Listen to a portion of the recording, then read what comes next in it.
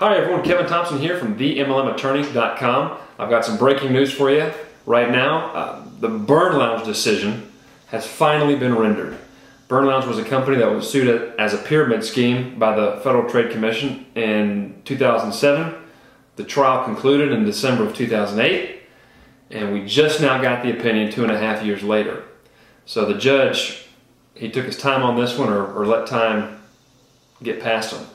Either way, this is a really important decision for the people in our profession, and if you're an executive for an MLM company, or if you're an entrepreneur looking to start a company, excuse me, this is a must-read because the judge goes to great lengths explaining the factors that he used that led him to his ultimate conclusion that Burnlounge was a pyramid scheme.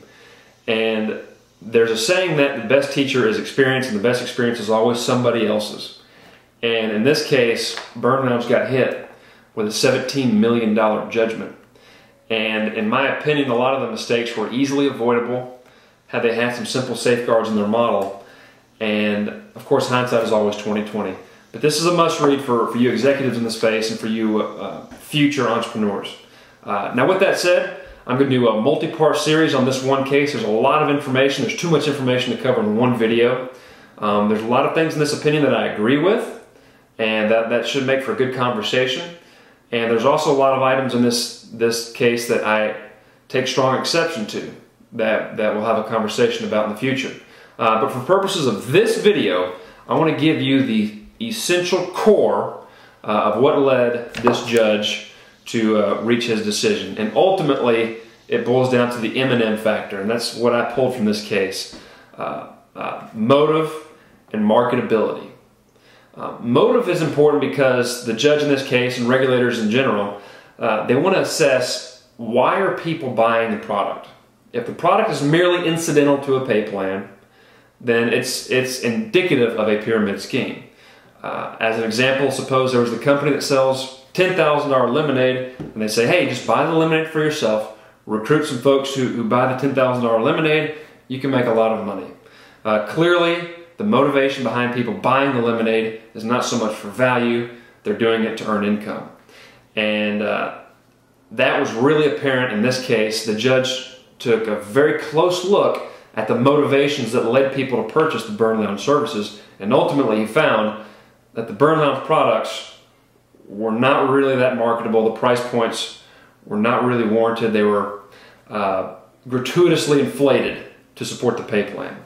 The other M is marketability. Marketability is key. Marketability was discussed a lot in this case, in this opinion, more so than I've ever read in a pyramid case before. He dedicated several pages to the marketability of the Burnlounge service. Now, it'll probably help you to learn a little bit about Burnlounge's model. Burnlounge was a company where a participant could pay 30 bucks, they get a replicated website, and from that site they can sell music, sort of like an iTunes, you know, have your own iTunes store. And customers can go to that website, they can purchase songs for $1, they can purchase albums for 10 bucks, and the commissions roll upline. Now, of course, the margins were not in music. The music margins are small, and you can't really support a competitive pay plan on anemic margins. And so what got Burnlounge in trouble was the addition of these other services, these premium packages where they called them exclusive or VIP. You pay 120 bucks, you get a subscription to a magazine and something else. You pay $420 for the VIP package, and you get a DVD of the month program plus a magazine and some other things. Now, Burnlounge submitted some expert testimony, and the expert said, hey, this stuff is legitimate. The price points are good compared to what's out there in the marketplace. And after reading this decision, I learned a really important fact. If you need to use an expert to prove the marketability of your product, it's game over. It's already done. It's not a good idea. The ultimate determining factor to prove marketability of a product is customer sales. And in this case, the judge concluded that Burnlounge, only 3% of their company revenue, which was $30 million, I think, only 3% came from external customers. That's another thing we learned in this case. The judge was not persuaded by Burnlounge's argument that they said, hey, our distributors are customers, they're one and the same. The judge didn't buy it, and he in fact held that for purposes of pyramid scheme analysis, you need external sales to at least demonstrate that your product is truly marketable and worth the price points.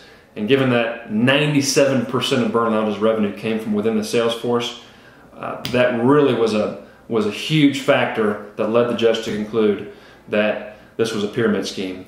So motivation is key, marketability is key, marketability of product, and the best way to prove marketability of product is to show some customer sales. And so some of my fear with respect to this case was that this case was holding the FTC back. They were waiting for this decision. They've been waiting for 2.5 years. The FTC has not sued a network marketing company since 2007. It's been 4 years. That's a long time for them to be dormant. So the thought process is that maybe they're going to re-engage in the space.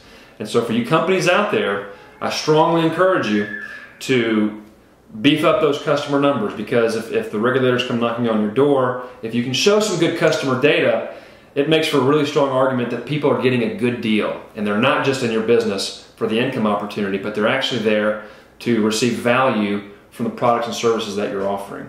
So that's key. Beef up those customer numbers, have some strong customer incentive programs, and you'll likely never have an issue. Now, what we don't know in this case, and what the Burnlounge judge did not elaborate on, is that how much customer data do you need? He said that 3% is pretty pathetic. Is 10% okay? 20%, 30%, 40%? He doesn't quite say. So the best defense against a grizzly bear is to make sure you can outrun the slowest person in your group. And when it comes to pyramid scheme analysis, the higher your customer numbers, the safer you'll be. And so with that said, we're going to have multiple videos on this case. We're going to learn a lot. They talk about income claims. They have all kinds of weird formulas to quantify consumer harm that I found interesting. And read it. Take some time to read it and tell me what you think. Tell me if it's in line with your expectation of how the law should be. You take care and have a wonderful day.